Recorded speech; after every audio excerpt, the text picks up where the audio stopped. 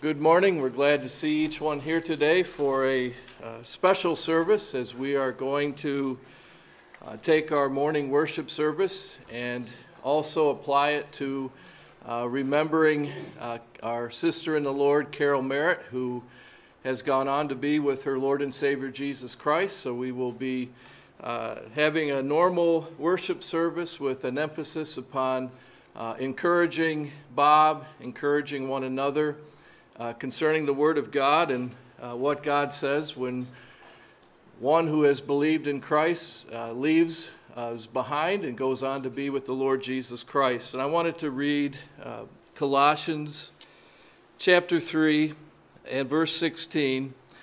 It says, "Let the word of Christ dwell in you richly, in all wisdom, teaching and admonishing one another in psalms and hymns and spiritual songs, singing with grace in your hearts to the Lord."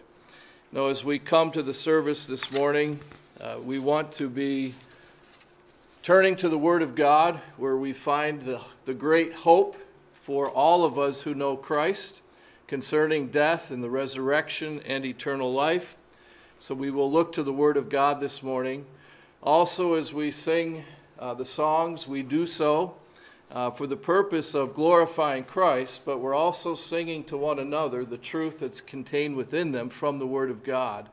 Again, to encourage Bob, but also to consider each other as we think about what God has promised concerning death and the resurrection and eternal life. So keep that in mind this morning as we enter into our worship service, and I trust that it will be a real blessing, not only to Bob, but to every one of us who knows Christ as their Savior. And a few announcements I will share with you today. Keep in mind the preschool, be in prayer for that. There's the mailing going out as we're offering preschool free this year, which would be 2 days a week, and also the option for Sunday morning, which is an outreach opportunity. So please be in prayer for the preschool. Also today there is those who knew the Lollies. There's a get-together upstairs at 1 o'clock to be aware of. And then next Sunday we have our church picnic of the month. We've had that each month this summer. And next Sunday the service will be inside, and then the picnic will be in the back. We're keeping the idea of staying cool in mind, so hopefully that will work for everyone. But we've had some wonderful times of fellowship with the picnics after church, and there's a sign-up sheet in the back if you would like to contribute a food item for that picnic. And also there is an announcement concerning choir. Choir will be starting up again, and we'll be meeting for the first time on Wednesday, September 8th. And they are looking for men, women, to be a part of it. And if you have questions or are interested, please see Hal about the choir. I believe the rest of the announcements you can take note of in the bulletin, but keeping in mind, we're looking at today the great hope of the resurrection, the promises that we have from Jesus Christ concerning his work on our behalf that guarantees us eternal life. So at this time we'll have the prelude, and as Allison plays, we want to encourage you to begin to prepare your hearts to worship Christ together.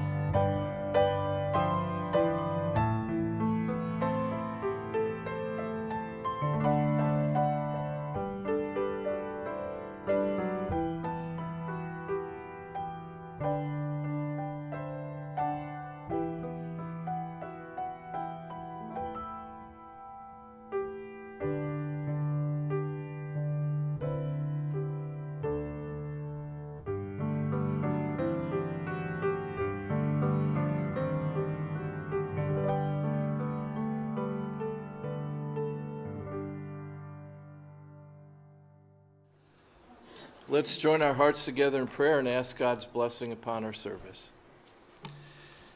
Father in heaven, we come before you this morning with the great hope that we have been given in Jesus Christ.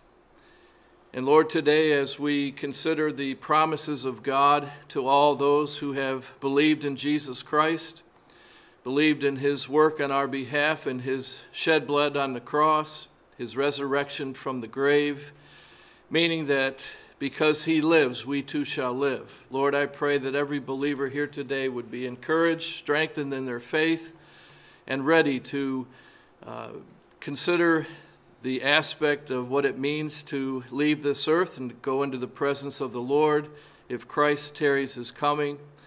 Lord, I pray that you would strengthen believers here today. And we especially pray for Bob, that you would comfort him, that the peace of Christ would rule in his heart, with that understanding that his wife is absent from the body, but now is present with the Lord. And we thank you for saving Carol. We thank you for her testimony, the time that we have shared with her. And Lord, I pray that the reality of where she is, what she is enjoying, the love of Christ shown to her even now, Lord, may that encourage Bob and encourage everyone here today.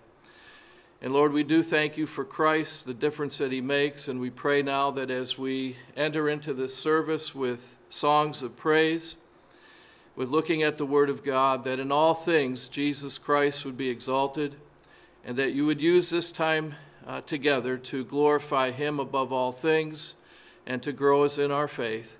And Lord, we ask this in Jesus' name. Amen.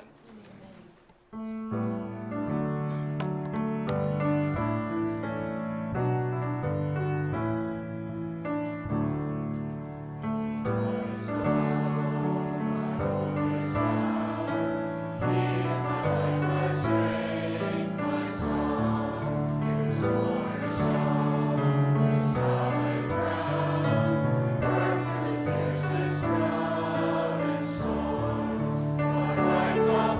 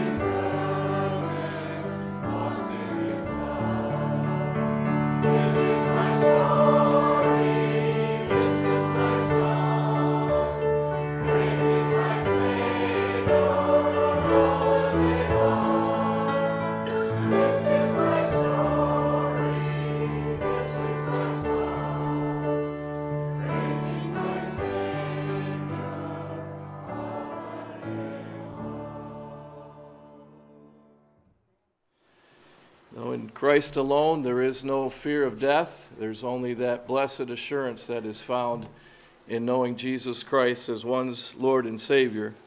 And certainly Carol had that assurance, and Bob has that assurance even now, that she's with the Lord. And this past week, asking Bob about a message, I said, what do you think of the account of Lazarus for the message? I wasn't too sure, and I wanted to make sure that would be appropriate for him. And he said that would be the best thing, because Carol and I have several verses that are our favorites in that passage. And I said, well, praise the Lord, that's what we'll look at today. The resurrection of Lazarus and the power that is found in that passage of Scripture for all believers as you consider death, you consider what happens to someone when they die.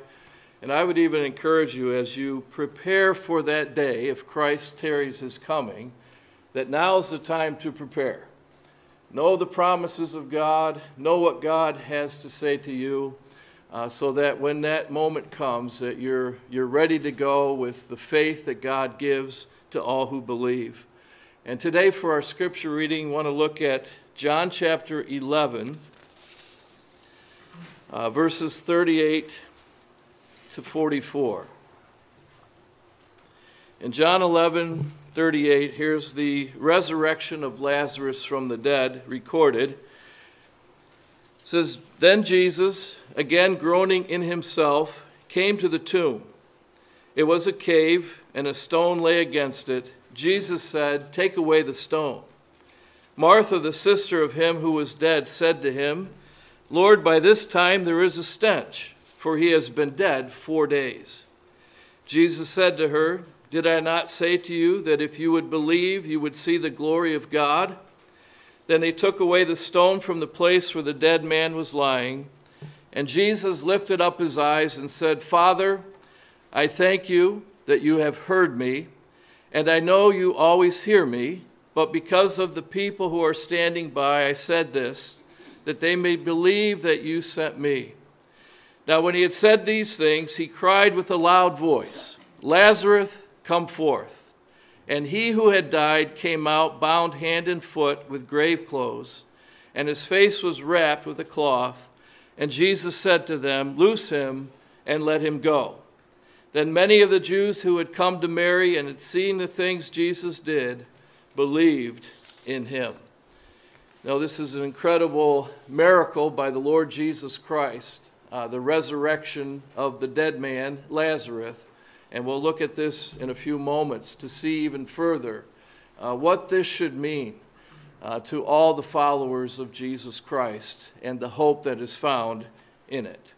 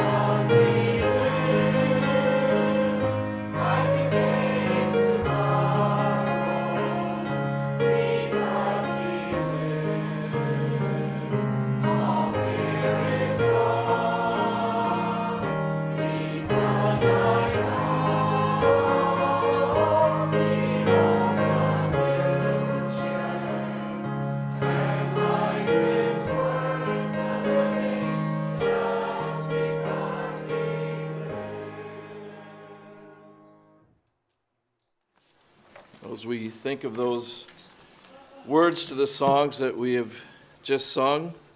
It's wonderful to think that Bob, because he lives, we can face tomorrow. That's our hope. The wonder of it all, that was one of Carol's favorite songs. And you stop and think of the words of that, be his love for her, the wonder of that. But to think now how she understands that in far greater way now that she's in the presence of Christ. That's where our minds, that's where our hearts need to go. This is what God has promised. This is what God is doing for those who have believed in him. And we want to encourage one another in the Word of God, in the truth concerning Jesus Christ and what he has done for all who have believed in him because of his work on the cross and because of his resurrection. And today we want to look at John chapter 11, the hope of the resurrection. And as we enter into this passage of Scripture, let me encourage everyone here today to consider those that you have loved who have gone on to be with the Lord, to consider one another as brothers and sisters in Christ and how we encourage one another during this time with the Word of God. And we want to do this in a way to honor the life of Carol, who had trusted in Christ as her Savior, who loved the Lord, who loved people, loved her husband for 50 years. They had a wonderful marriage and relationship that was a testimony to all of us to see the love that they had for one another. And certainly we want to honor her testimony, her life. We also want to encourage one another. We want to encourage Bob in the truth of Scripture, the promises of God. We also want to encourage one another, because if Christ tarries his coming, we all will face that moment, that timing that God has planned for us when he brings us to be with him in glory. And it has been said that that is the greatest test of faith for the believer. That moment when you face death and you're ready to pass from this life into the next. We don't get to practice that. You get one shot. And we need to be ready with the faith that God gives when we cling to the promises of God found in Christ. So we want to encourage Bob and one another in this great hope. Above all, we want to glorify Jesus Christ. We want to glorify his plan of salvation that Carol realized by the grace of God. The plan of salvation that we have experienced for those who have been born again by the grace of God. That we give all the glory to Jesus Christ for this great hope. We give all the glory for Jesus Christ for that blessed assurance, the wonder of his love shown to us as undeserving sinners. We want to glorify God, Jesus Christ, in moments like this. And then also I know Carol would desire that if there is anyone who does not have that hope of Christ, who has never trusted in Jesus Christ as their Lord and Savior, that today you might consider what God has offered through his Son, Jesus Christ, as the only plan of salvation that guarantees, that gives that hope, that if you trust in Jesus, you can be assured that you have eternal life, nothing to fear in death. And in John chapter 11, this is a longer passage, so what we're going to do is we're going to walk through the account and give thoughts concerning sections of this that relate to the promises of God, how we should be thinking, what God desires that we believe in relationship to death and to resurrection. So there's a lot here. But we're going to bring out some general truths to encourage Bob, to encourage one another concerning what happens to us, what happens to our loved ones when they pass into the presence of Jesus Christ. So verses 1 to 3, we see the death of Lazarus beginning to unfold. It says, now a certain man was sick, Lazarus of Bethany, the town of Mary and her sister Martha. It was that Mary who anointed the Lord with fragrant oil and wiped his feet with her hair, whose brother Lazarus was sick. Therefore the sisters sent to him, Jesus, saying, Lord, behold, he whom you love is sick. All of us in life face sicknesses. All of us will face death. And one of the things that we can take from this is to think of family, think of loved ones who have known illness, who have known death, who have known the Lord. And one of the key points that you can see here is that Jesus loved Mary and Martha and Lazarus. He loved this family. They were his disciples.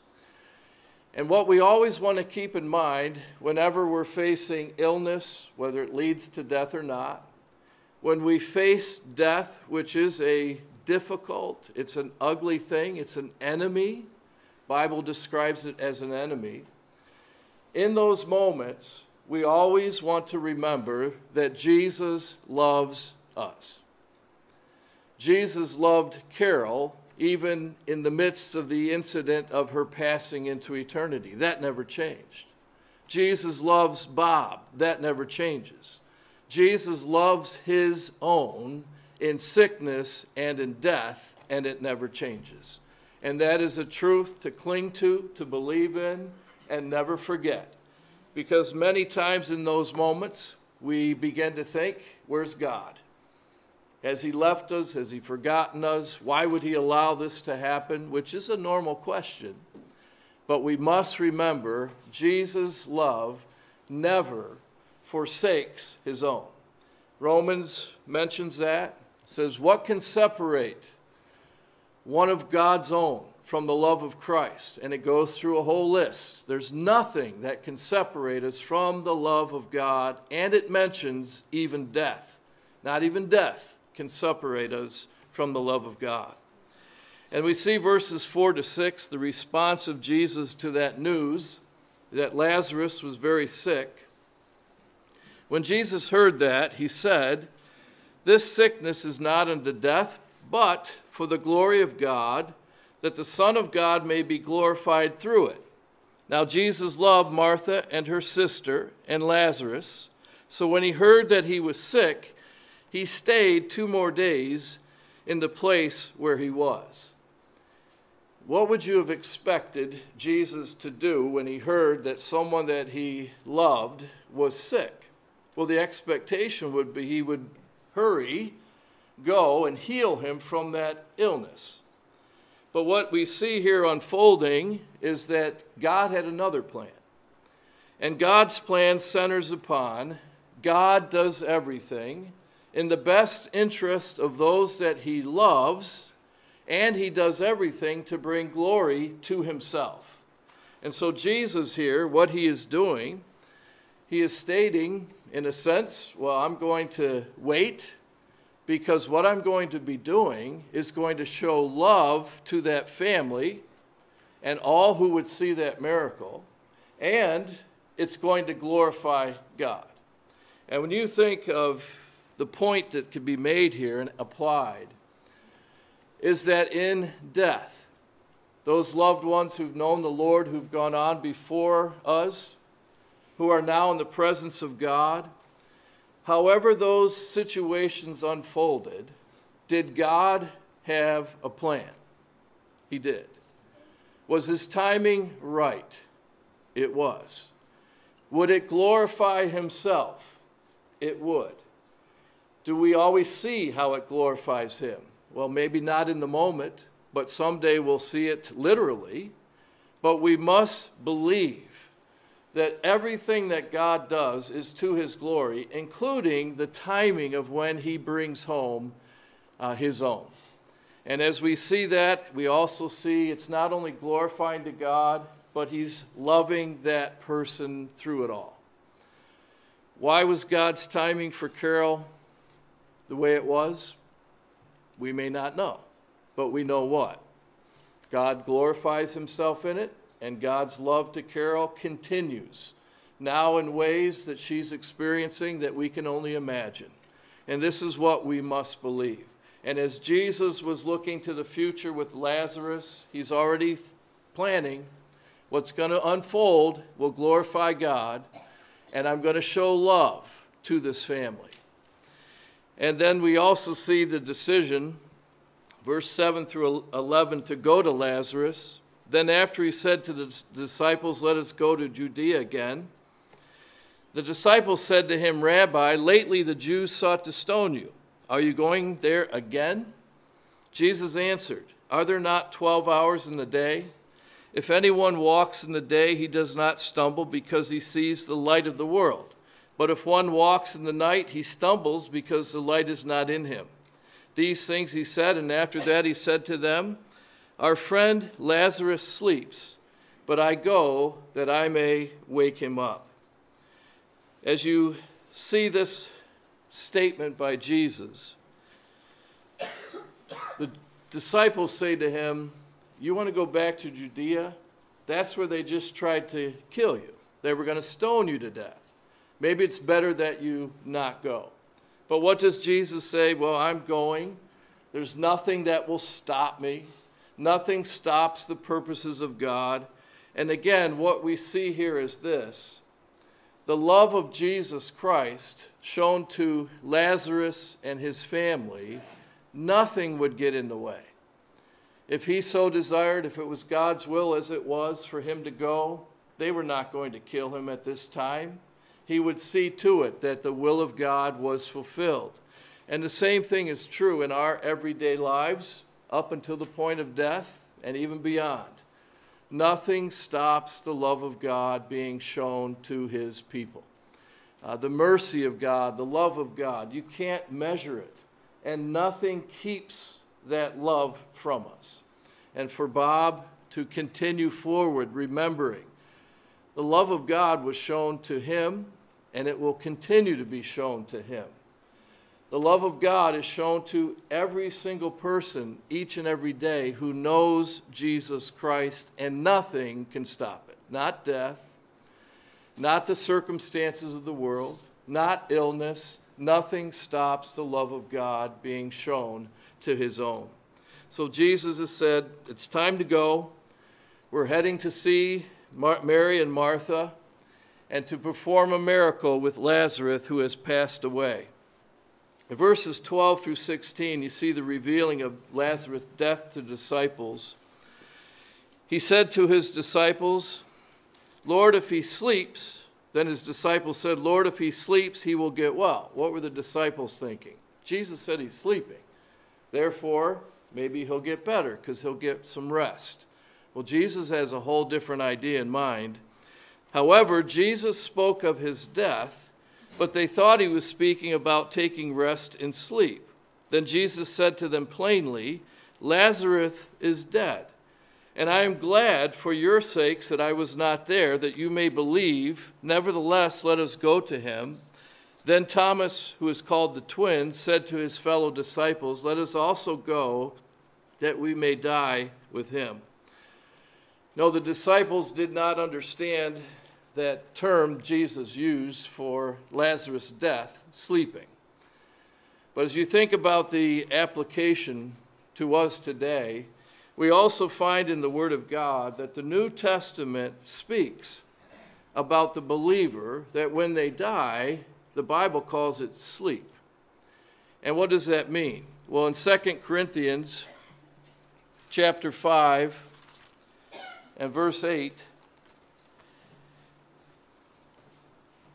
here is the idea of the resurrection, the idea of what happens to a believer when they die.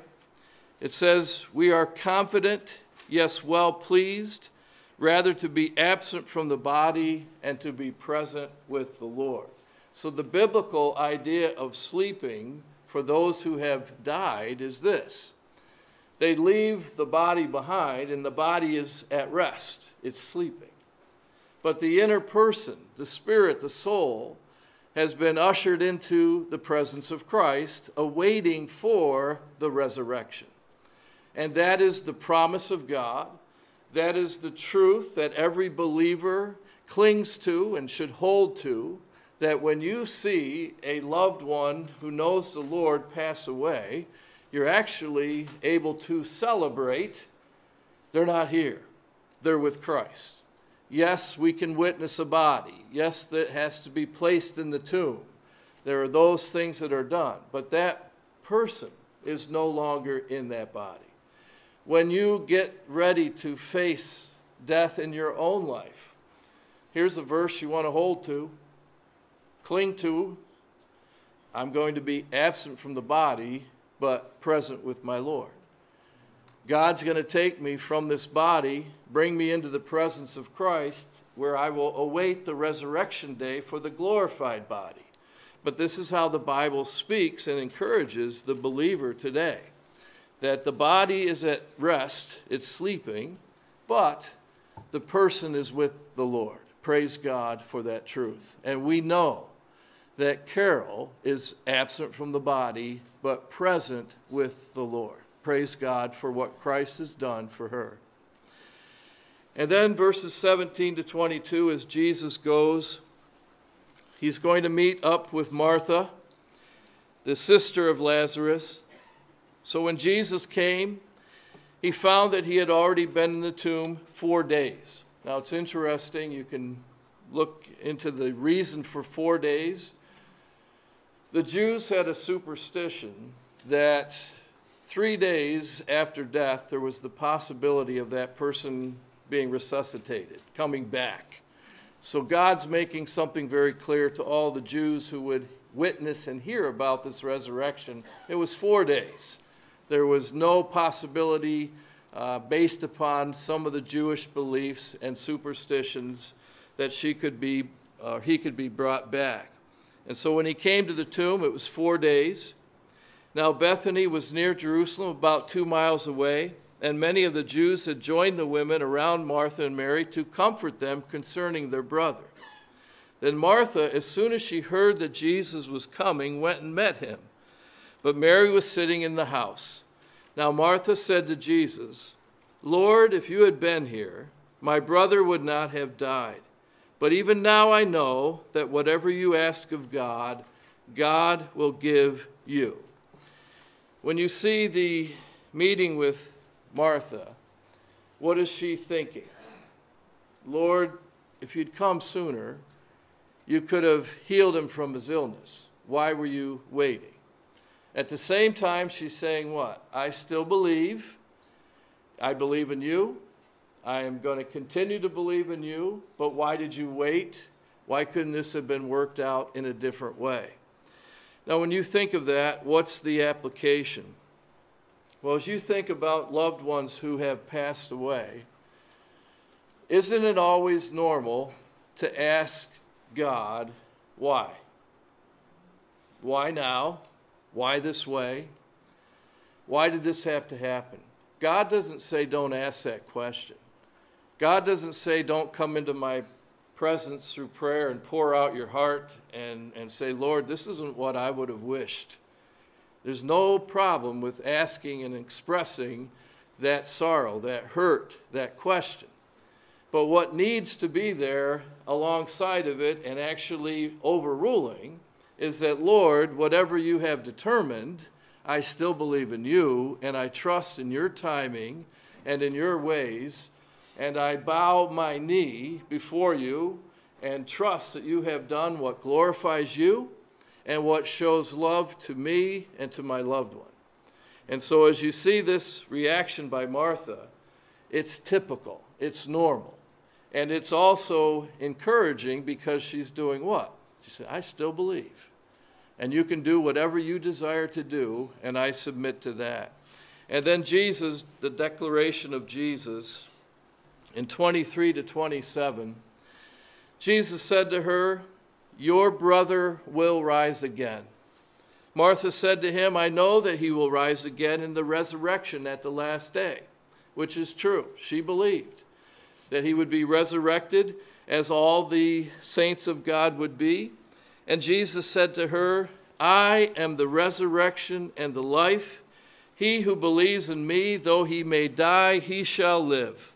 And whoever lives and believes in me shall never die. Do you believe this? And she said to him, "Yes, Lord, I believe that you are the Christ, the Son of God, who is come into the world." Here's the statement by Jesus Christ where he declares, "I am God. I am the resurrection. I am the life. Everyone who believes in me can count on a resurrected, glorified body brought into eternity in heaven with Christ." All it takes is belief. Belief that Jesus is God. Belief that Jesus died for your sins. Belief that he rose again. And belief that he has the power over the resurrection. And it's wonderful news for Martha, for Mary. Now they don't know what's about to happen to demonstrate that power. But certainly we see this very important truth proclaimed by Jesus. And remember what he said to his disciples? "I'm going to go, and what I'm about to do is going to glorify God and show love to all who witness what is about to happen." And here is the love of God shown in Christ, who is the resurrection and the life. And if you have trusted in Jesus as your Lord and Savior, again, here's truth to cling to.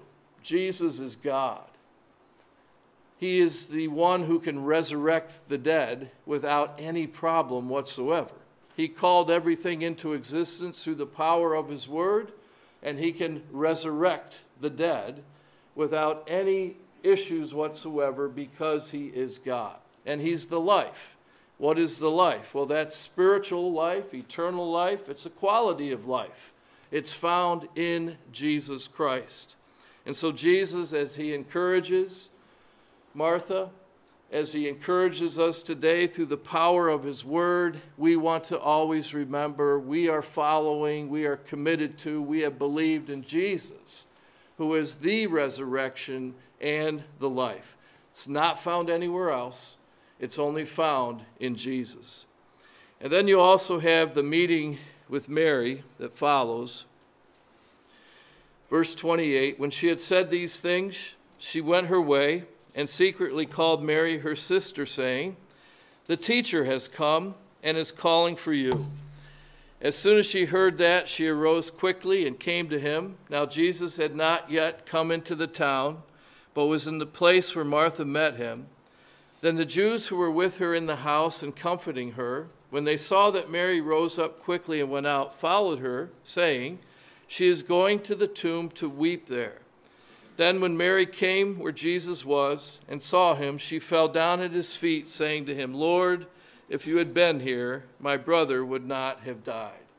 Again, the typical thinking that falls upon anyone who loses a loved one. Why now? Why this way? And in this case, you could have come and you could have healed him, but what do we see with Mary? She fell to her knees. She's still honoring Jesus Christ. She's not going to stop believing in him. She just needs that hope, that assurance that comes from Christ about her brother and what God was doing. And the same thing continues to be true for us. We always have the sorrow that accompanies the loss of a loved one. Now, the Bible speaks of that. We sorrow, but not as those who have no hope. So it is expected by God. It is normal for us to have the pain, to have the tears, to have the suffering when we lose a loved one. God says that's normal. But what trumps that, what brings us through that, is the peace that passes all understanding, that they are with the Lord. What overcomes that sorrow and rules over it is the promise of God that they are no longer with us, but they're with Christ in heaven. You know, if you've lost a loved one, when those moments of sorrow hit you, that's the time to remember where they're at, what Jesus has done for them, and that someday you'll see them again. You know, as you lose a loved one, there's different things that will trigger memories of them. You'll hear a song, you'll see someone you haven't seen for some time, and there was a connection there. different things will come upon you. And if they're with the Lord, that sorrow may sting for a moment, but then you turn and say, wow, they're with Jesus. They're seeing things we're only imagining right now, and we hope to see someday. But they have no more cares, no more pain, no more sorrow. They're not up in heaven wishing, boy, I wish I could go back to earth. They're happy where they're at. And someday we will join them. And Lord willing, we'll join them through the coming of Jesus Christ. If not, then he has a way that he's going to bring us to that point of death and usher us into the kingdom of heaven. And it's interesting, the Bible talks about there's rejoicing in heaven when God brings home his saints through death. There is glory being given to Jesus Christ, to God, when another person enters into the presence of Christ. And we want to remember those things when those moments hit us with that sorrow. And so here's Mary. She's just lost her brother. The sorrow is striking her heart heavy. And yet what is she doing? She's at the feet of Jesus looking for the help that she needs to get through it.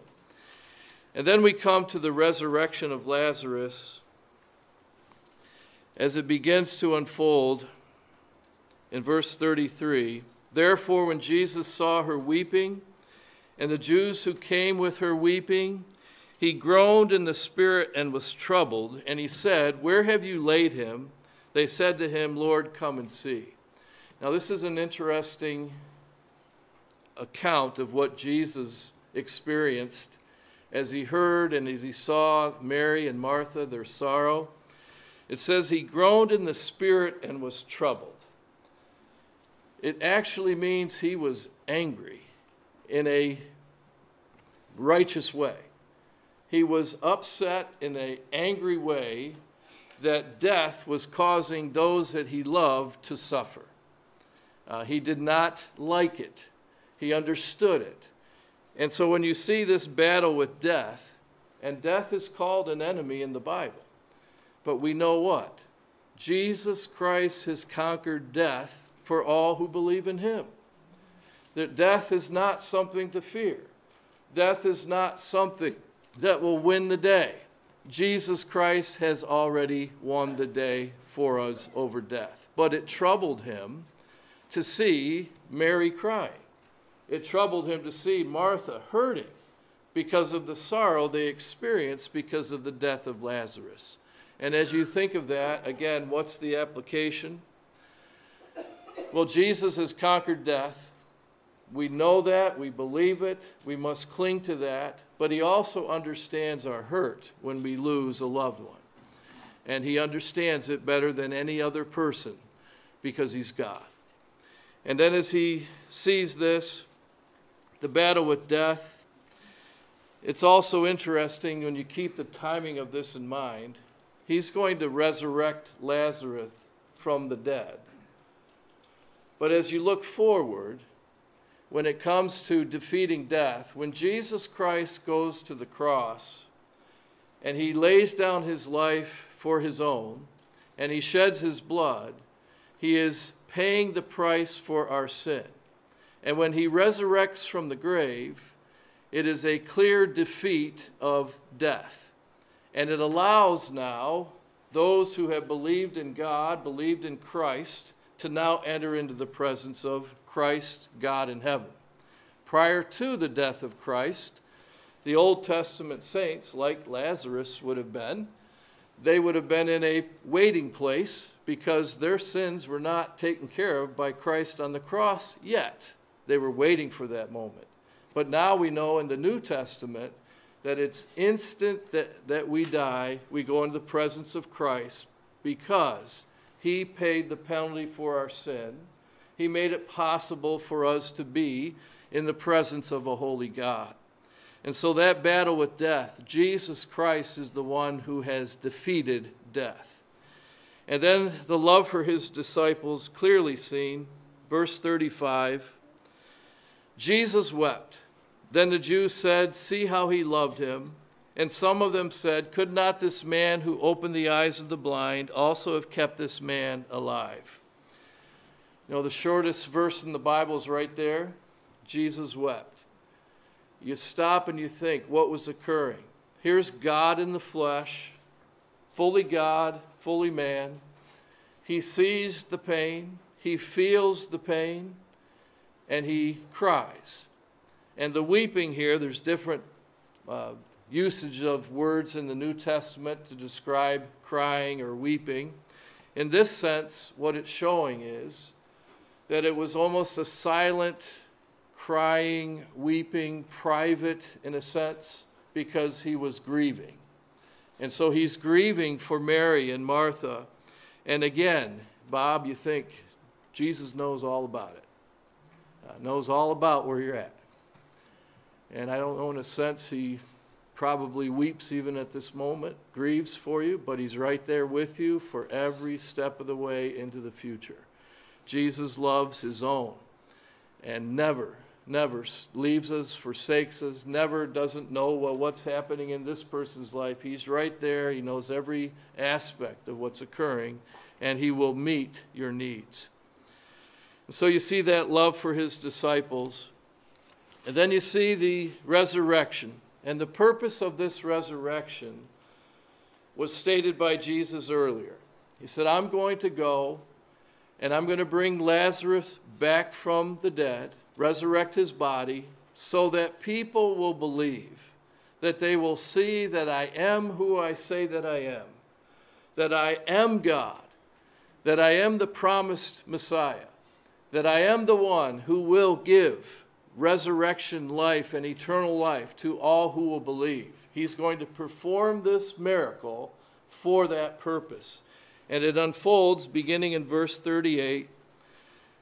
Then Jesus, again groaning in himself, again that's the idea that as he's dealing with death, he hates death. He hates the impact of it.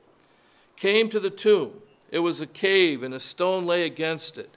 Jesus said, take away the stone. Martha, the sister of him who was dead, said to him, Lord, by this time there is a stench, for he has been dead 4 days.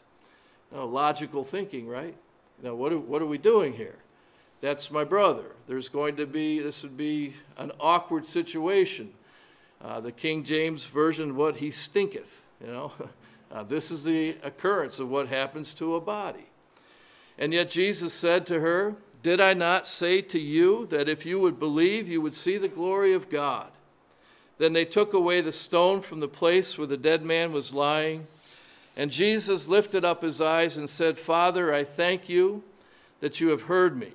And I know that you always hear me, but because of the people who are standing by, I said this, that they may believe that you sent me. Now when he had said these things, he cried with a loud voice, Lazarus, come forth. You know, can you imagine that? You try to picture that occurring. Here's this account. You know, they put their dead into the tombs, the caves. They had wrapped them in cloth. And then Jesus says, take away the stone. And then he cries out with a loud voice, Lazarus, come forth. That must have been a very silent moment following that, as people's eyes would have been fixed on that tomb. And it says, and he who had died came out bound hand and foot with grave clothes, and his face was wrapped with a cloth. Jesus said to them, loose him and let him go. Jesus Christ resurrected the dead. Now today you get a lot of, I don't know what to call them, charlatans, fakes who will say they've resurrected people from the dead.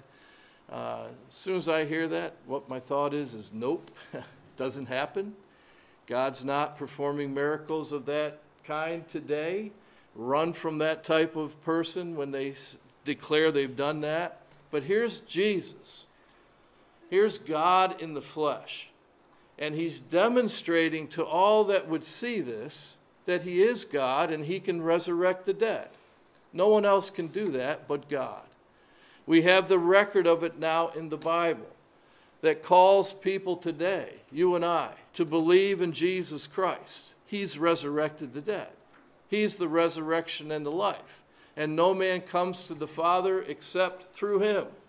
Therefore, believe in Jesus Christ, and you can have that assurance that you too will be experiencing the resurrection of the body from the grave, and that you too can have that hope of eternal life, that hope that Carol had, the hope that many of us have had because of Jesus Christ. And so that's the purpose of it.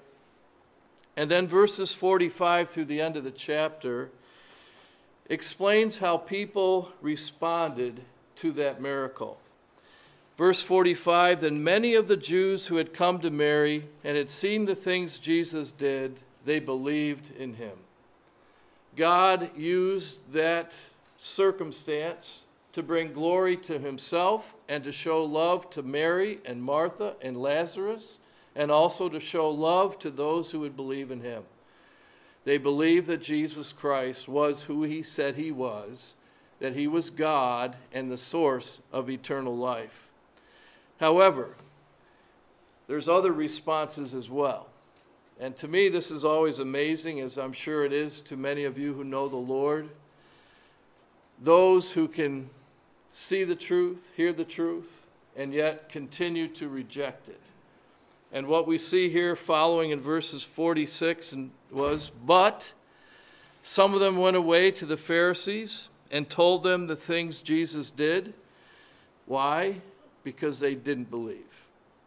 And so they would go, they would share with the Pharisees that what Jesus had done.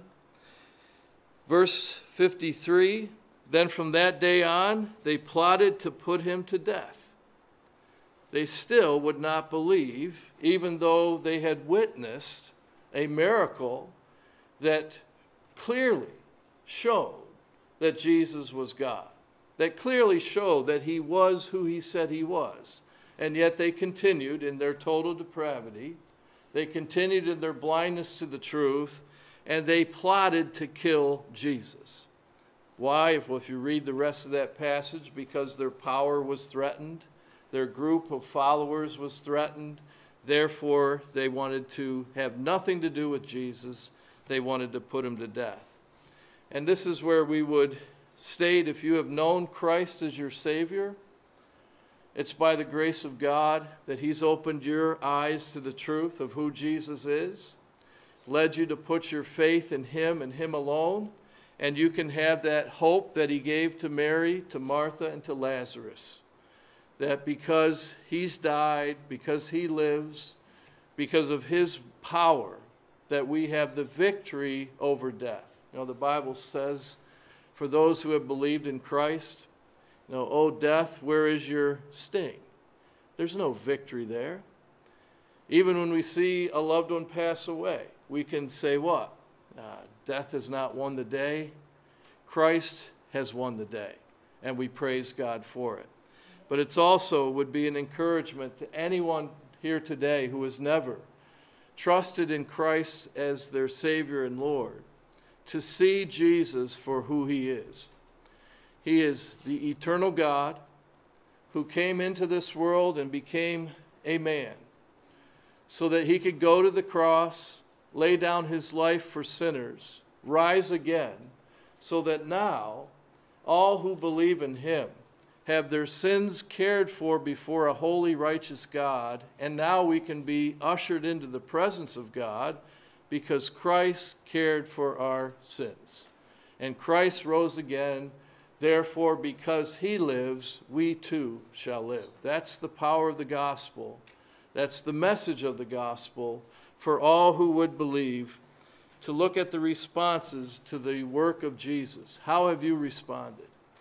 We know that Carol had trusted in Christ as her Savior. We know that her life that she lived reflected that change that God brought to her life. And so therefore we know what? She's present with the Lord, waiting that resurrection day. And that would be our desire, her desire for anyone who has never trusted in Christ. Take a look at who Jesus is. Take a look at what he declares and believe in Jesus Christ. And you too can know that hope of the resurrection. Father in heaven, we thank you for Christ. We thank you for the difference that he makes in our lives, even when we face these moments of death. And Lord, I pray for every believer here today that you would comfort their hearts, that you would strengthen their faith, that they would know beyond a shadow of a doubt that to leave this body, to leave this world, is to be present with Jesus Christ. And Lord, we pray for Bob that you would continue to reassure his heart and mind that there is the sorrow and the loss of his beloved wife, but there's also the love of God that has brought her home to be with Jesus Christ. Lord, we just thank you for that work that once again glorifies God and shows love to those who have experienced this loss. And Lord, we would continue to ask that you would open the hearts and minds of anyone who has not believed, that today might even be a day of salvation for them, that they might know what it means to be one of God's own, to never have to fear death, but to have that resurrection hope and that eternal life granted through belief in Jesus Christ as their Lord and Savior. And again, we just thank you for all that you have done for us. In Jesus' name we pray. Amen.